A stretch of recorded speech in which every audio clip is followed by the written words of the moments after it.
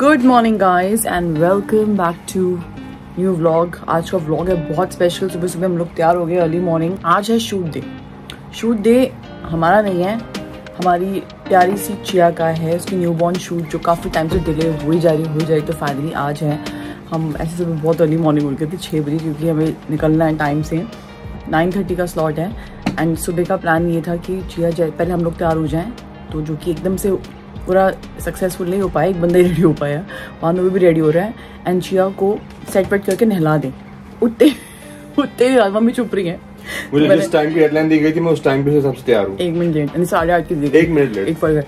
तो सुबह उठते मम्मी कह रही मम्मी सुबह मम्मी को उठाया, मम्मी उठो चिया को नहला देते हैं। रात को 4 बजे से रीले डाल रहा है और रात को बंदा 11 बजे बोल रहा था, और तुम सुबह चाय में बना के दे दूंगी सबको, नहला दूंगी। चाय के समय मैंने कहा चाय बना दूं, तूने बोला बंदा बेहोश ही ऐसे में जा रहा है, वॉशरूम से होके ऐसे मैंने साले जा रहा है। अरे हम खुद, हमारा अलार्म बजा, हम खुद ही लेट उठे, मतलब जो भी था। नहीं आई थी जब देखने की, मैं कहा चाय बना। हाँ पता है मुझे, मैं आपके फिर वो बंद करा, फोन बंद करा, मैंने मम्मी को उठाया, तुम लेट हो गए फटाफट। तो मम्मी को फटाफट चिया को ना नहला दो आप।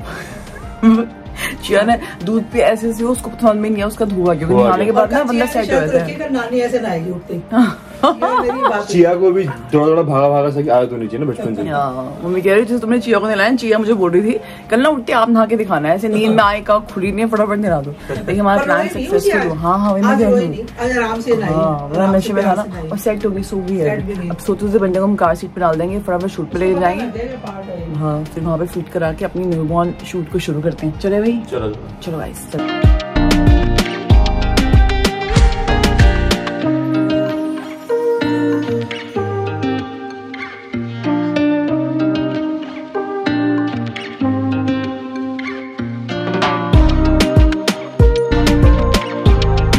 Okay guys, so we are finally here. तो हम लोग बहुत ही अमेजिंग जगह पे आए हैं फोटो शूट के लिए चिया की। And I'm honestly like so overwhelmed to see like all the outfits and everything.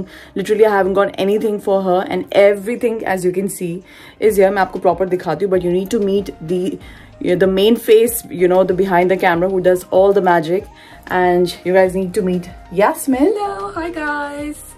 Welcome to my studio. It's beautiful, honestly. Thank you so much. And so this is where the magic happens, and her page is called Stars Speckled. That's it. Star Speckled Heart Photography. So I'm just trying to memorize it from there. So we can't wait to, you know, shoot with Chia and have amazing pictures. So let's start. Let's start. Yeah. All right.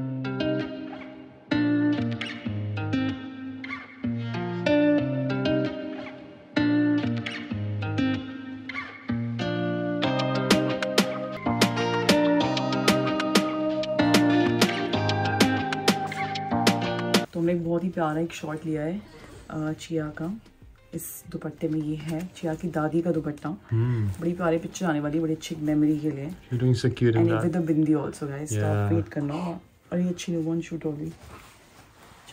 I think it's the most I could do it with my eyes closed. We need to learn this style of swaddling. How do you do it? With It's a very simple one. just with like a muslin cloth? Yeah, muslin cloth, yeah. Left, Left, right.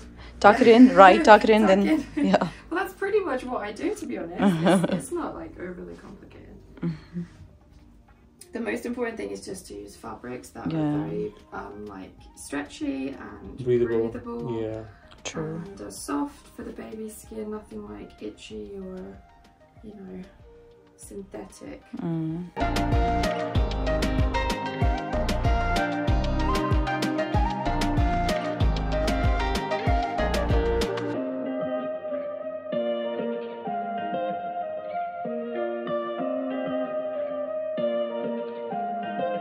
Ever since I left university, but I used to work for a modelling agency in London, and I would just like freelance for them, and I would, you know, I actually had friends that started having babies, and then they would contact me and they would say, oh, can you do this and this person's newborn pictures? And it just went from there, and it was kind of like a natural thing. I think I started 7 years ago, and I just loved it. I loved every minute of it, and it just makes me feel. Guys chia के हाथ में बहुत ही प्यारा सा एक छोटू सा teddy bear दिया है, उसको रैप किया हुआ है मस्टिंग क्लॉथ में एंड छोटी सी बास्केट में डाला है. It's I think very very cute. Cute right?